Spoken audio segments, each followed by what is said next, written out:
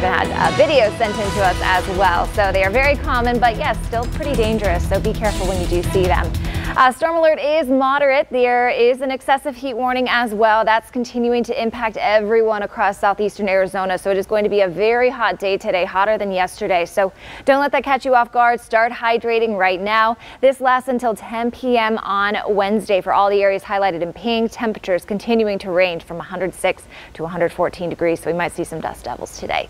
Current temperatures mainly in the 70s and 80s right now. So feeling not bad, but a little bit warm. 60s and 70s to the south and east, but high temperatures today are going to be brutal. We're pushing to about a 111 at the airport, 114 up towards Marana and Avra Valley. So very tough day for you all. 106 for Vail and Corona de Tucson, 110 on the east side. To the south, 104 for Nogales, upper 90s in Bisbee, and right around 103 in Tombstone. So pretty hot all across the board, but excessively hot for some of us.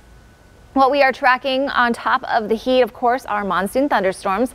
We have another round on tap today, but the best chance will be to the south and west of Tucson this afternoon. So kind of like yesterday, Santa Cruz County, Central and Western Pima County, you all have the best chance. And the biggest impacts will be localized heavy rain. We could see some pretty gusty, maybe even damaging wind and blowing dust as well. And of course, the concern with this gusty wind is we've got a lot of wildfires burning here in southeastern Arizona, and these gusty outflows could help spread those wildfires. I know that was a challenge yesterday. So we do have all those fires popped up on our map here, and this is 1 p.m. We're going to start to see a little bit of thunderstorms fire up over the high terrain around that time. By 4 p.m. we could see some rainfall move over these fires as we work our way into the afternoon, which is good, but anywhere we see rain, we're going to have gusty wind too. So it's going to be kind of a catch-22.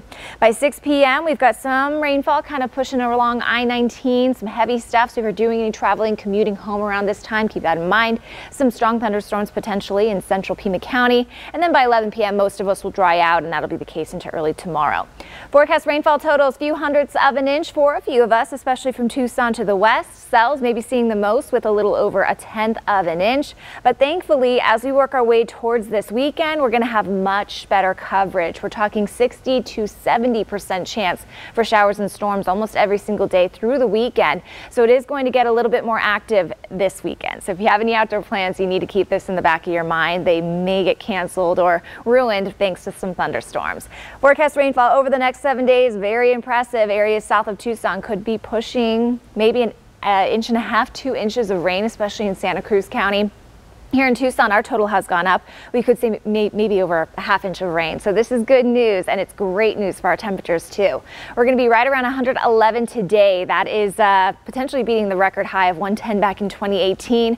110 for your Wednesday. Low chance for some showers and storms today, but as we work our way towards the weekend, again, coverage increases and temperatures drop, and we have a high of only 98 degrees this upcoming Monday. So we'll keep you updated as we get